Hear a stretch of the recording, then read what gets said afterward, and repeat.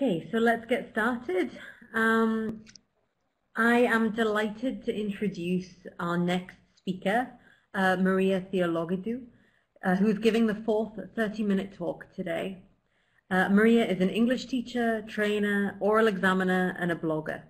She has contributed to publications and journals, presented workshops in local and international conferences, and is currently the Vice Chair and Editor-in-Chief of TESOL Macedonia, Thrace, Northern Greece. Over to you, Maria. Thank you so much, Helen, and thank you everyone for being here with us today. Good evening from Thessaloniki, Greece, and as Helen said, I will be focusing today on an issue that I feel really passionately about, and that's creativity, not in any exam classroom, but in the upper secondary exam classroom. So before I start, I would like to get to you, and I would like you to type in the chat box where you're currently teaching, so what is your teaching context, whether you teach upper secondary exam classes or not.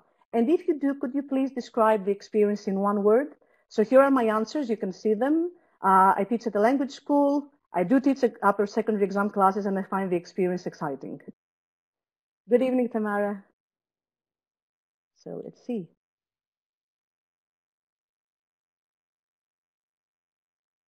It is a challenging environment. Hi, Eva. Okay, rural area in the mountains, Alison. Really interesting. Challenging, enjoyable, great. Good evening, everyone. Okay, Portugal, good, nice. Rigorous programs, yes, we'll talk about that. Okay, challenging and rewarding. Okay. Great, so I'm just going to move forward a bit, but I will still be able to take a look at your comments. Rewarding, challenging, great. Okay, so let's take a look. Now, I'm going to present the overview of the session, but I have to tell you that this is going to be a practical session. So the first 3 bullet points are going to be briefly talked about so that we can focus on the actual active part, which are the activities from the 4 skills. So I will start by talking about creativity in the upper secondary exam class. Then we will see the connection between creativity and the exam skills. And I will suggest 4 steps that we can take towards incorporating creativity in our lessons before we move on, as I said, to the actual practical activities on the 4 skills, which will be followed by extra suggestions. Now, since we're talking about creativity, I think the main question is, what is creativity? So it is a term that we've all thought about. I think that for most of us, it represents innovation, resourcefulness. And if we think about it, creativity is not only related to education, it relates to existence. So at the core of our human evolution lies creativity, because we have to survive. Now, of course, it is no wonder that creativity has been so heavily researched in the field of ELT, from Osborne Parn's CPS model to the bonus thinking hats, to brainstorming, mind mapping. We are all familiar with different creative tools or approaches. Now, the question is, why is it relevant to exams? And for most of us, I think, or for most people, these 2 worlds are not seen as being related. And for me, this represents a paradox, because even throughout all the sessions today, we've talked so much about how important play is, how important drama is, hands-on activities for young learners. And I think that after a while, after certain levels, or after our students have moved from the young learner class to the early teen class, there seems to be a sudden shift in our mentality. So from the play-based pedagogy, we move on to the exam-oriented pedagogy. And I think this is very interesting, because this is a shift that is not only represented in our mentality or in our approaches, it's also represented in the materials that we use. So for many people, it's difficult to see how we can combine 2 worlds that are often seen as being completely unrelated.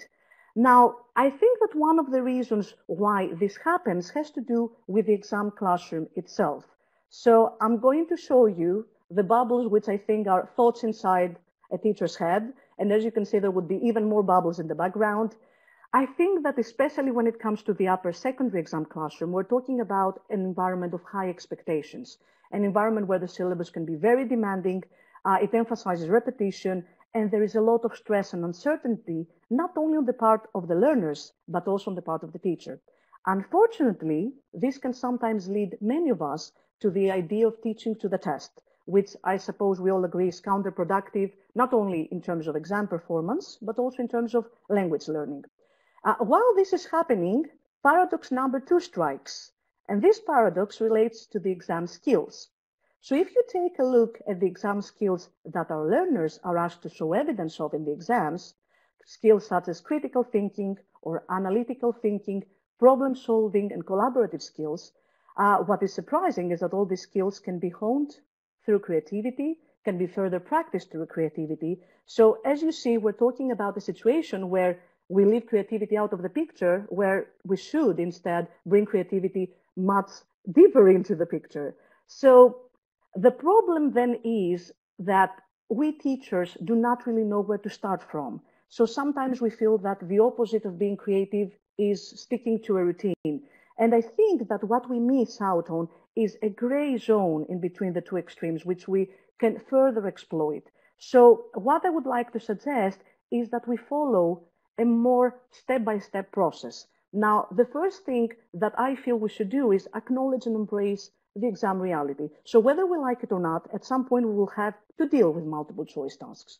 We will have to work on transformations. We will have to work on derivatives, word formation exercises. So if we embrace this reality, then we can reconsider our needs, prioritize what needs to change and what can be left as it is, and we can extend the existing tasks that we find in exams. We can combine different skills and then gradually move on to creating new tasks. And for me, this is very important because sometimes we seem to emphasize how significant transformation is. But if we think about it, how can we transform something that we don't know where it should start from? So I think that by starting our journey through the acknowledgement of the exam classroom, then we have already made a very important step towards revolutionizing in the long run our teaching.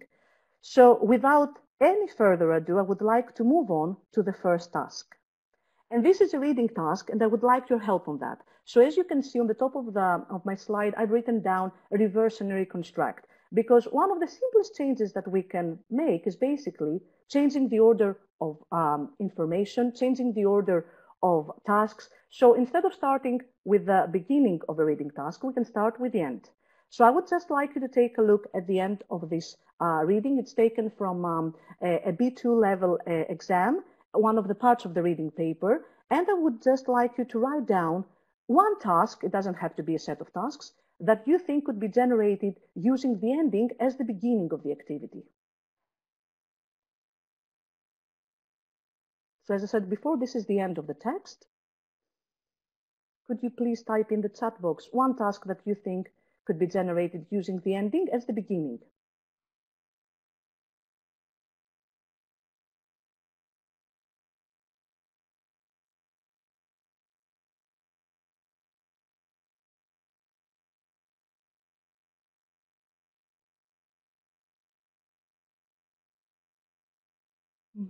Right at the beginning, Fatima, okay, continue the story. Reordering, great, Tamara. The other students to predict what happened beforehand. Helen, yes. Produce an alternative ending, yes, why not? Reorder the story. These are great suggestions. Some of them are also on the next slide. So do we have any more ideas, perhaps? Okay, great suggestion, Daniela.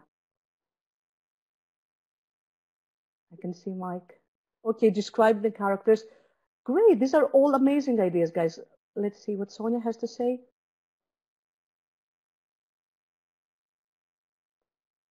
Okay, I'm going to move on to the next slide, but I'm still taking a look at the chat box as well. Okay. So let me move on. That would be amazing, Heidi. Thank you for the great idea. Okay, let me show you some of the possible ideas that I came up with. So as Helen has already said, predict what has already happened in the story, what will happen next. Write a new story through the perspective of Simone the Spy. This is what I meant before by extending the tasks and combining different skills. Making students the examiners, ask them to create their own question or set of questions using this part of the text alone. And since, as Eva said before, our students are digital natives, extend the task to their everyday lives. So we can set up a quick Twitter challenge with a hashtag photo of the day. What photo and tweet would Sandy most likely share at the end of your day? But generally speaking, this process of reversing and reconstructing can also be taken into lots of different directions. So I would just like to show you some other ideas that relate to that. So the first pictures are taken from a reading gallery task, which is a very simple task. I cut up the text into different pieces. I hang them, I post them, I tape them around the classroom, and then students walk around the classroom, they read the texts, and then I give them in groups the answers or the questions in post-it notes, and they have basically to match the question to the text or the answer to the text. I also like to hide clues for reading comprehension tasks in other sources, such as magazines, as you can see in the fourth picture. And I even involve my students in the process of creating clues for their classmates or creating distractors. So for example, in the picture with a girl who is blacking out a part of the text, she's preparing a gap text for her classmates, and she's going to leave that part of the text out, but at the same time, she's going to create a clue for her classmates as well. So what else can we do in the reading part? I think that we can make a more active use of distractors. So you know that in the answers, there are going to be options that are going to confuse our learners. We can ask them to write questions, the answer to which will be the actual distractors, or give them the answers and ask them to guess the questions. Generally speaking, involving the students in more inductive approaches. I really like the idea of asking my learners, giving them the question and asking them to write their own answers, or giving them the answers and asking them to write their own questions. Of course, the reading gallery, I'm going to the bottom, of that slide, can turn into a QR reading scavenger hunt, where the texts are represented as QR codes, which you can print out and once again tape around the classroom. And the third activity is one of my favorites. It involves some drama techniques. One of the main challenges for my learners relate to identifying the tone and purpose of the writer in a text. So what I do is give them quotes from famous works of literature, and then I ask them to act them out in different ways. That's the first part. And then what I ask them to do is I give them adverbs, and I ask them to incorporate the adverbs in the quotes and try to imagine how their tone, the acting out, the utterance, the pronunciation of the quote would change accordingly. So I'm going to move on to the next skill, which is writing. And this is particularly challenging for our learners, especially for teenagers, for one main reason, and that's, I think, how our learners can support their arguments. Now, I know that you cannot see the essay topic very clearly, but it focuses on university education and whether university education should cover only language and literature, or whether it should also be devoted to topics, subjects such as theater and music. So what I do is that I create profiles of different people for my learners. This is an extension of, I would say, the bonus thinking hats. And I split them in groups, and I give them the different profiles of the people. So, for example, you can see the profile of a teenager and the profile of a middle-aged woman who is a language teacher. And based on the profiles of the different people, they have to come up with arguments that these people would put forward in favor of or against the topic. So this helps them try and examine an issue from different perspectives, and it helps them get into the shoes of different people, which is often challenging for teenagers to do. And we try to extend that to self-reflection exercises. So once this is over, I ask them, whose opinion would you adopt and why? How has this exercise helped you identify whose opinion you agree with or not? So some other things that we can do when it comes to writing, I'm going to leave out the last part because I think it's self-explanatory. We can take writing topics and turn them into debates. I would like to focus a lot on the second and the third idea. I think that, and this is something that has been mentioned before today, I think it's very important to raise our students' awareness of social issues. So what I like doing is using artwork by people who, like John Falhorn, I don't know if you're familiar with him, who focus a lot on social issues and how these are represented in society. And I give them the different pieces of art, and then I ask them in groups to sculpt, in a way, their emotions. So basically, I ask them to create a frozen tableau of how they feel about this issue using their bodies. And what we do afterwards is that they present their work to each other, and then they have to explain to their classmates why they feel this way about this particular social issue. This can then turn into a full stage essay. That's what I mean by the third idea, where students, once again in groups, have to write the three parts of an essay on the same topic. One group has to write the introduction, the other the main body, and another group has to write the conclusion. And students are asked to stand up and act out the different parts of the essay. And now I'm going to go to the last idea, which is the first one, how social media can be used for writing. I love using, I think Eva mentioned it before, I love using Instagram stories as story starters. You know that especially in B2 level exams, students are asked to create stories using a specific story starter and 2 additional words. So I ask them to use their own stories, and the additional words are often the characters or the emojis that they incorporate in their stories. So they take their Instagram story and they then write what has happened next. I'm going to move on to the next skill, which is speaking.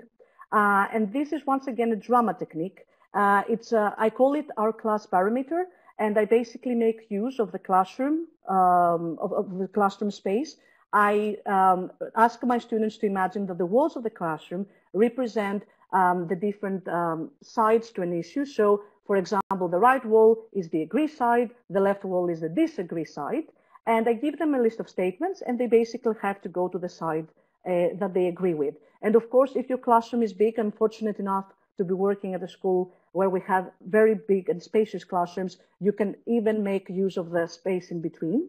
So once my students reach the side they agree with, they have to team up with their classmates, and they have to ask each other why, for example, Maria feels this way about schools and libraries. They write down each other's arguments, and then at the end of the day, we have an alternative brainstorming activity in which all students have had their say, and in which we have created, through which we have created a pool of useful ideas that they can use in their speaking as well as in their writing. Now, when it comes to speaking, the same activity can be extended if, for example, you ask your students to raise their hand if they agree or disagree with an idea. I also like using musical chairs and playing a game of musical chairs. I don't know if you have ever played musical chairs with your learners. I'm talking about young teenager, not very young ones. Teenage learners. Great, Gordana. I'm not the only person who thinks that musical chairs are for all ages. You should try it, Helen. They might giggle at the beginning, but then they will start getting into it. So what happens is that, of course, it's musical chairs with a twist. So at first they think that they're going to play, but they're not actually going to play. So what we do is that once the music stops, instead of just removing a chair, I give my students something like a topic or a discussion card which they have to either discuss with their classmates or a personal question that they would find in the speaking exam and they would have to answer for themselves. Now, the second activity, which I call before and after, is actually cutting pictures in halves and asking my students to guess what the first half of the picture shows, and then what the other half could be. And this is great, especially for B2 level exams, where students struggle with language on speculation, making assumptions. And then, of course, this could be extended to before and after pictures and be taken into a writing task as well. Once again, focusing on this type of speculative task, I give them, I'm sure you're familiar with, that part of the speaking test where they have to discuss different ideas, and then they have to reach a consensus. They have to reach an agreement on which, for example, extracurricular activity would be great for their school. So what I do is that I give them all the different ideas, all the different suggestions, but I leave out the central question. So instead of asking them to discuss the ideas first, we discuss what the central question could be, why these ideas are helpful, these suggestions are helpful, and then we see whether they've guessed the central question right or not. And the last one has to do with fillers, and it's an actual buying time activity, of course, with fake money. I split my students in groups once again, and I tell them that they have to do a certain speaking task, task, sorry, but in order for them to do it, they have to buy fillers. So using their fake money, they have to buy as many fillers as they need. And I think that this is extremely important because fillers and fatigue communication in general is an aspect that our learners often struggle with. And this is, at least in my case, their major cause of stress and anxiety in the exams. So it helps them see how they can incorporate fillers into the actual task as well. So I'm going to go to the last skill, which is listening. And for this one, I hope that the link will work. I would like you to click on the picture. It's going to take you to a task which I've created on Learning Apps. Just tell me whether the link works.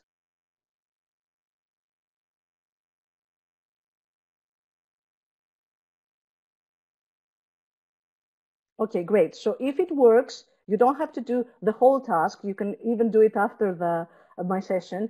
If it works, you will see that you have very simple descriptions of people who you have to match to their pictures. They are taken from, I created it a while ago, and they're taken from a vocabulary task that students had to do, and it was a pre-listening task that students had to do before they actually moved on to the listening task itself.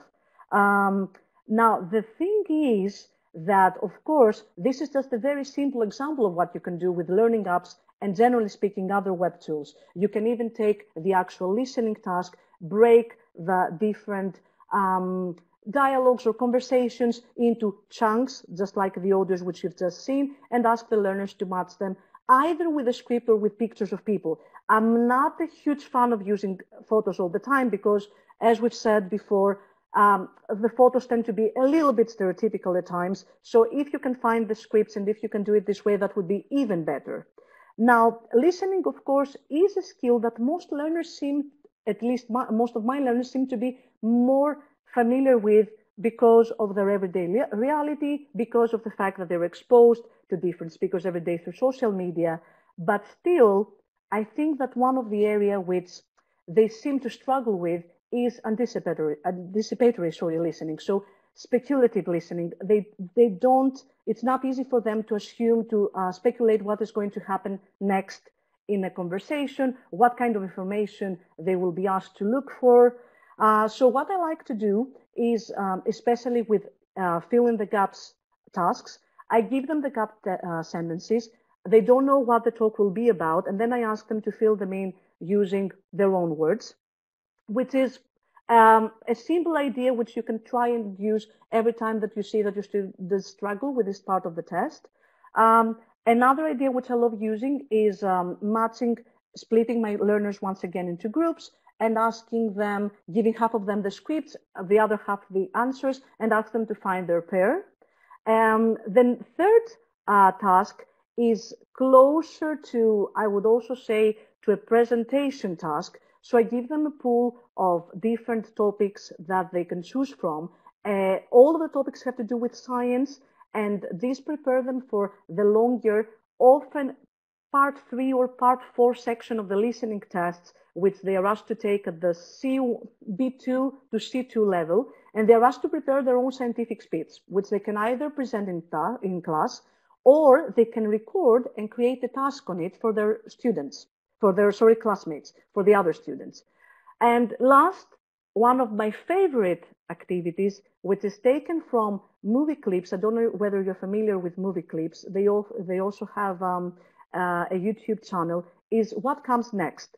I first came across What Comes Next because I think, if I'm not mistaken, some years ago. So there is a section on movie clips called What Comes Next, in which the actual video pauses, and then you are presented with a list of options on what the speaker might have said. So if you don't want to, I don't know whether these clips are available anymore, but if you don't want to do something like that, you can simply present your students with clips, either from TV series or movies, pause them at certain points and ask them to predict what they will listen to next.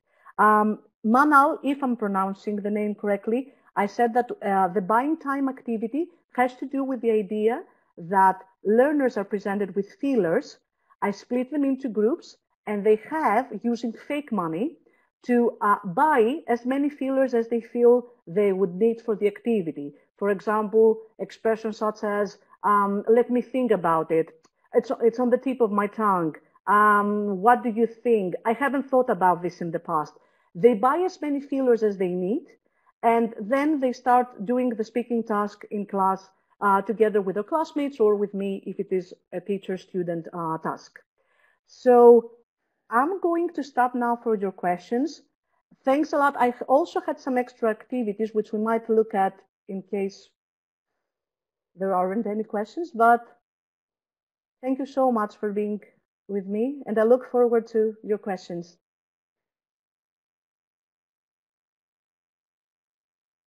Manal, I hope that's clear now.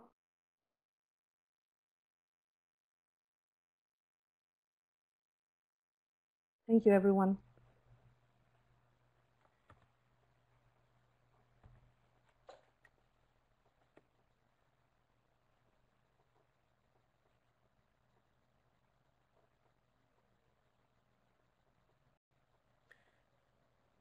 Okay, are there any questions for Maria just before we wrap up? We still have a few minutes. You're getting a lot of thank yous.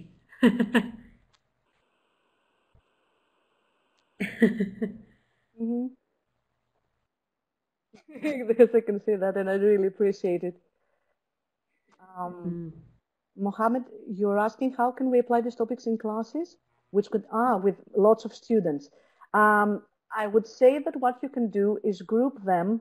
I would, in case of large classes, I would only go for activities which involve groups. So if you group them in, if it's doable, in groups of 7 or 8. And then you give them a task such as guessing the central question or buying the fillers task. I think it's going to work this way. Of course, when we talk about large classes, not all of these activities can be used right away. But if you try to adjust them to your setting, I think they can work. They depend, of course. My classes are up to 9 or 10 people, so I'm much more flexible than you are.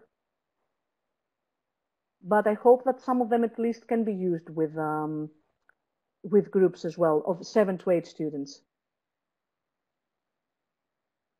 Obviously, Sonia. Actually, I like doing that. So most of the times, I don't ask them to defend the point that they agree with. I ask them to defend the opposite point. I think it's really important, especially for teenagers, to become more active interpreters of information and knowledge. I said it before, I don't remember whose session I made that comment in. They are consumers of information. They're consumers of knowledge. And I want them to become producers. So definitely, yes.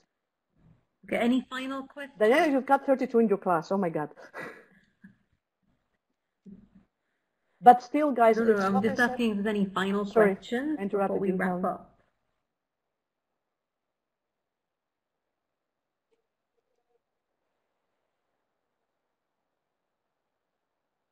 Can I just make one point before we have any, I don't know, further questions? I think that the important thing to take away is not so much the ideas and the suggestions which I've made. The important thing for me is for each one of us to look at our classroom setting. That's why I said that we should embrace our classroom setting and then see how we can prioritize. Not all of these things can be done in all the contexts of the world. So try to adjust your teaching to the needs of your learners and to your teaching context. And I've seen this a lot as a trainer as well. Many people want to revolutionize their teaching. It can't be done. You can't change your teaching and it can be done, but as long as you're true to yourself and to your teaching context and your learners. So adjust the activities to your personality, your context, your needs. Yeah, that's great. I think that's all the questions that we have. So I guess we can close.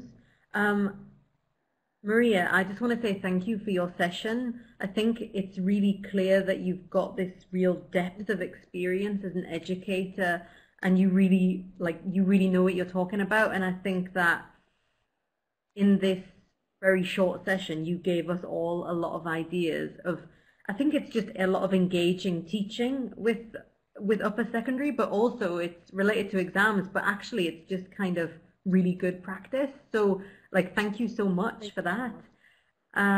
Thank you. And let's have a 10-minute break before we come back for the next talk. Okay, thank you very much, everybody. Okay. Thank you, everyone. Enjoy the other sessions.